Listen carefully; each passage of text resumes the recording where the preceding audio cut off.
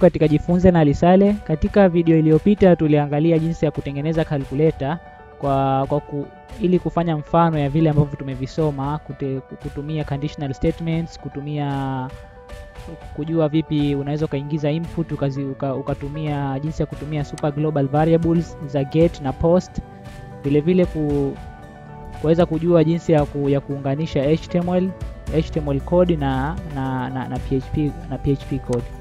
Kwa hiyo katika video yetu ya leo tutaanza kujifundisha jinsi ya kutumia database. Kwa hiyo database ni assume wewe kama umesoma Excel au umesoma Excel kama ni sehemu ambayo una store data zako, ndio database. Kwa hiyo mna tables. Kwa hiyo jinsi ya kutumia database katika PHP, kwa hiyo kwanza utafungua XAMPP,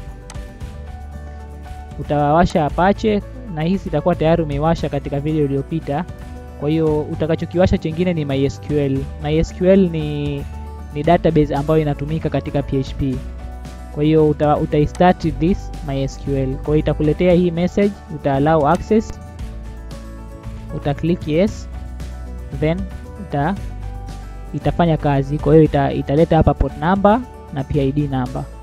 Kwa hiyo ikiwa tayari imewaka, utai-hide. Then kufungua database yako, utakuja katika browser yako, utaandika localhost / utaandika php myadmin. Ukiandika localhost / php myadmin, manake unafungua database ya MySQL. Ukifungua localhost / php myadmin, itafunguka hii page ambayo itaonesha kwamba hapa pana databases SQL, na hapa itaonesha server 127.0.0.1. Kwa hiyo hii ndio interface ya database ya MySQL. Hapa pembeni inaonesha list ya database. Hizi ni database ambazo tayari zimetengenezwa, zipo ni automatic, zimekuwa generated na hii software. Na hapa unaweza ukatengeneza database yako na ukatengeneza vitu vingine vingi. Kwa hapa unaona details za database server, hapa unaona details za web server ambao ni Apache, then hapa utaona documentation za hii PHP myadmin. Kwa hiyo katika video yetu ya leo tutaangalia jinsi ya kutumia SQL queries kuweza kutengeneza database, kuweza kutengeneza tables, kuweza kuingiza data katika database na kutoa data katika database.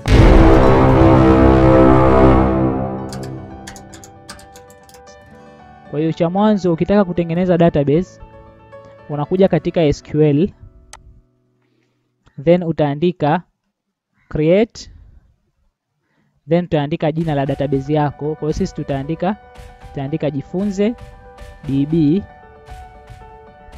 create, alafu tutaandika database, then tutaandika jina la database yako. Kwa hiyo database yetu tunaiita Jifunze DB. Kwa hiyo ukiclick go, itajitengeneza database ambayo hii hapa imejitengeneza, inaitwa Jifunze DB. Kwa hiyo utakachokifanya, utaiselect hii database yako, then tutajifunza jinsi ya kutengeneza table kwa kutumia SQL. Kwa ili uweze kutengeneza table katika SQL, unakuja hapa tena katika SQL, unaiclick database ya Jifunze DB, then una click kwenye SQL. Then ukitaka kutengeneza table, kwa hiyo tunataka kutengeneza table ambayo ita hold information za mtu kama jina lake, email yake, nambari yake ya simu na password yake.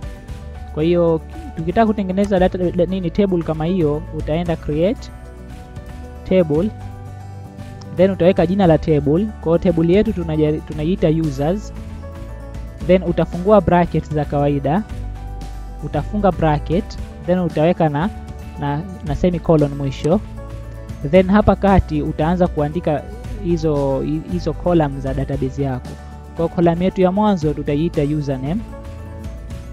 Then hii username ni nini? Kwa hiyo unaandika jina la hiyo column name, then unaandika hiyo column ni type gani. Kwa hiyo username ni vaka. Vaka ni kama text na nambari, mchanganyiko wa maneno na nambari. Hiyo ni variable ambayo inaitwa vaka.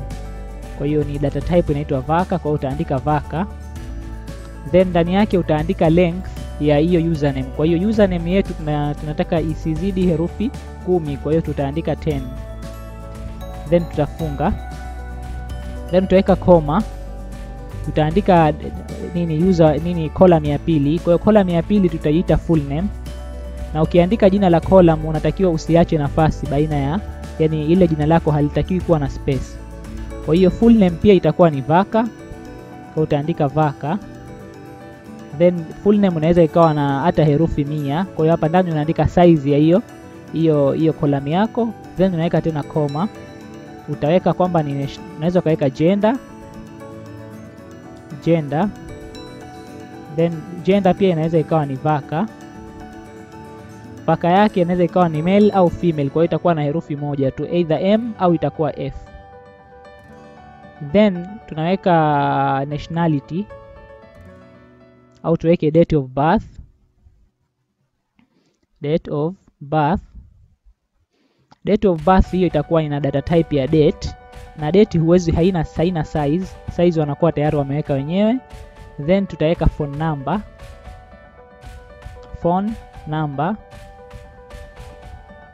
Phone number hii itakuwa ni integer, kwa hiyo utaweka int, then utaweka length. Kwa hiyo nambari tunajua haitozidi nambari 11.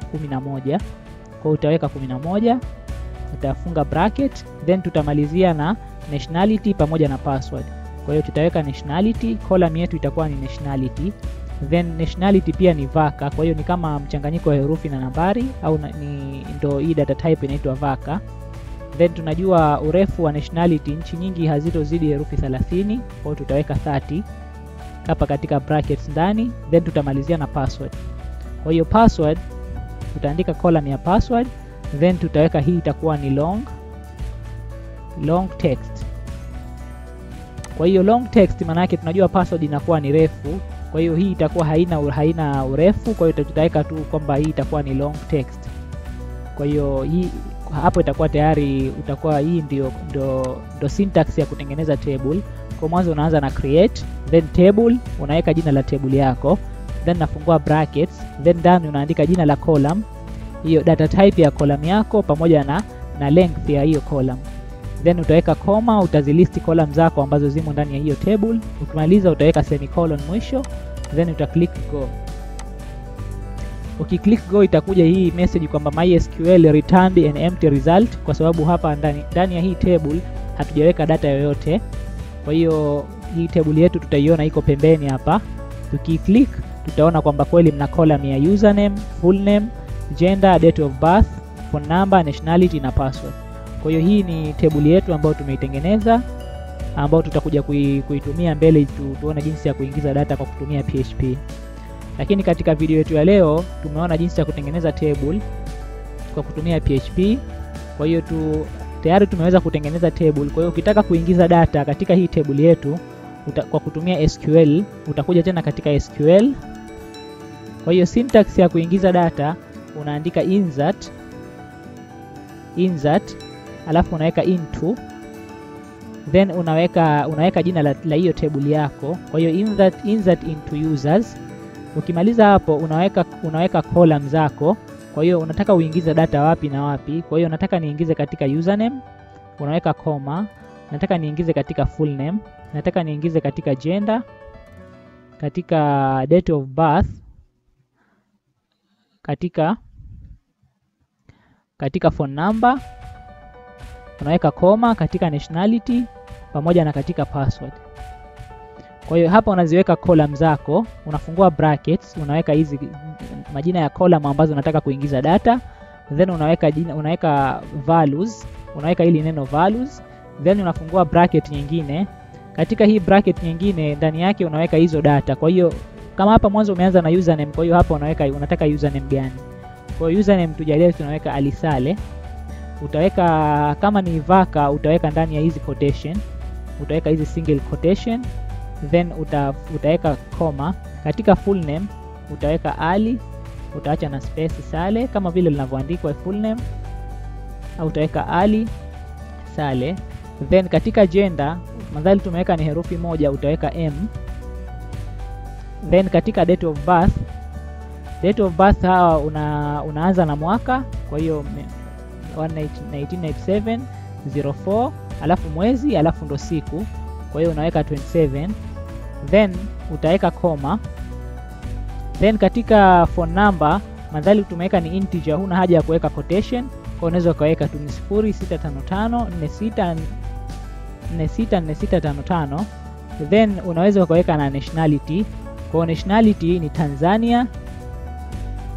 Tanzanian. Then utaweka na password. Kwa hiyo password tunaweza tukaweka 123. Kwa hiyo ukimaliza utaweka na semicolon mwisho, then uta-click go. Kwa ukiklik go utaambua one row inserted. Kwa hiyo data kweli zimeweza kuingia, na tukiklik table yetu ya users pembeni tutaona kwamba kweli imeingia username Ali Saleh, imeingia full name, limeingia gender, zimeingia data zote pamoja na password. Kwa hiyo tujalie tunataka tubadilishe data, tuibadilishe hili jina la tubadilishe nambari ya simu. Kwa hiyo ukitaka kubadilisha nambari ya simu lazima kwanza ujue unataka kubadilisha kwa user gani. Kwa hiyo hapa tunaassume hakuna Ali Saleh mwingine katika table yetu. Kwa hiyo tunataka tubadilishe nambari ya simu ya Ali Saleh ambaye mtu ana username ya Ali Saleh. Kwa hiyo utakuja katika SQL, utaandika update, then utaandika jina la table yako. Kwa hiyo table yetu inaitwa users. Then utaweka set.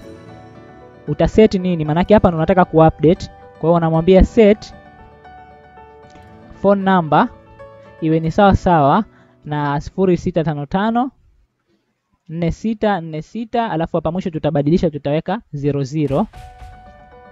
Alafu ukiweka hivi tu itabadilika nambari, lakini itabadilika kwa zile column zote za kwenye table yetu. Kwa hiyo tukitaka kubadilisha ile column ambayo ina username ya Ali Saleh, mbele utaandika where, una specify unataka ku-update column gani ya column gani katika table yako.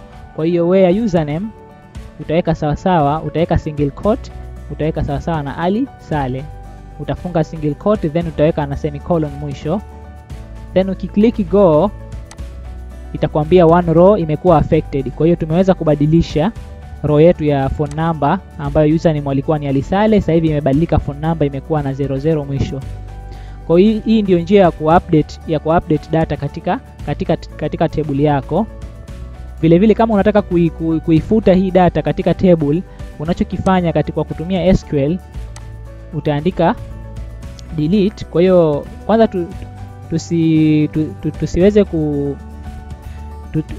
tusifute kwanza. Kwa hiyo kama unataka kuona data ambazo zimo katika table fulani, unaandika select, then unaweka asterisk au star, then unaweka select, maana yake hiyo inamaanisha all. Kwa hiyo select all, then unaweka from, unaweka jina la table yako from users. Kwa ukiweka select all from users, maana yake hapa una select vitu vyote vilivyokuwemo katika table ya users. Kwa ukiklik go vitakuja kila kitu kilikuwemo katika table ya users. Sasa hivi kuna user mmoja tu ambaye ni Ali Saleh, ana jina hili pamoja na details zake nyingine. Then tukirudi katika SQL, tukitaka kuselect only nambari ya simu ya yule user, kwa hiyo just hapa katika select unaweza nasema nataka ni select username. Kwa hiyo utaselect username, utaweka ile star. Ukiweka star maana yake una select vitu vyote. Kwa ukitaka kuselect column moja au mbili, unaweka nataka ni select username, unaweka comma, then nataka ni select na phone number, then utaweka from, utaweka jina la ile table users. Maana yake utaselect username na phone number tu katika table ya users. Kwa ukiklik go itaselect only vitu viwili. Kwa hiyo itaweza kuselect only username na phone number, zilobakia hutoweza kuziona. Kwa hiyo hii ndio jinsi ya kuweza kuziona data kwa kutumia SQL. Kwa hiyo kitu cha mwisho, ukitaka kuweza kuifuta ile data iliyokuwemo katika table, kuna njia mbili. Njia ya kwanza, kama unataka kufuta vitu vyote vilivyokuwemo katika table, utaandika delete from users, unaweka jina la table hapa mwisho. Kwa hiyo delete from users itafuta kila kitu kilikuwemo katika hii table. Kama hutaki kufuta vitu vyote, utaweka delete from users, then utaweka hiyo condition unataka kuweka. Kwa hiyo condition yako itakuwa ni where, maana kama unataka kumfuta user mmoja, kwa hiyo utasema where username is equal to Ali Saleh. Kwa hiyo hawatofutika watu wote waliokuwemo katika table, hazitofutika column zote au row zote, atafutika ile row ambayo ina username ya Ali Sale. Kwa hiyo ukiweka semicolon mwisho then uta click go, itakuletea hii message, do you really want to execute, kwa sababu hapa inajua kwamba inaenda kufuta katika table. Kwa hiyo hapo uta click okay, itakwambia one row affected. Kwa hiyo sasa hivi tukirudi katika table yetu tutaona kwamba yule user tayari amefutika. Kwa hiyo hivi ndio jinsi ya kutumia zile SQL statement kuweza kuingiza data katika table, kuweza kuupdate data fulani katika table, na kuweza kutengeneza table, kuingiza data nyingine na kuweza kutengeneza database. Kwa hiyo katika video inayofuata tutaangalia jinsi ya kuconnect database yetu katika PHP. Asanteni, tafadhali subscribe katika video hii kama umeipenda, imekusaidia. Weka comment chini kama una maswali au una mawazo mengine. Tukutane katika video nyingine.